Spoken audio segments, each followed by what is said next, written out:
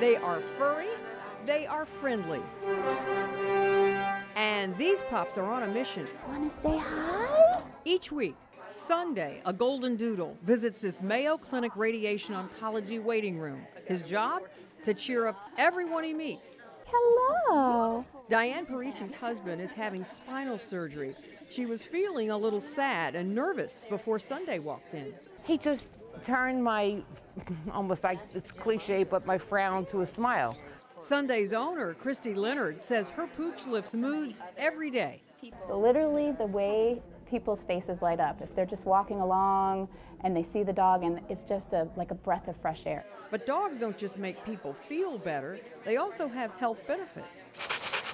Interacting with man's best friend can lower blood pressure, decrease anxiety, and improve lung function.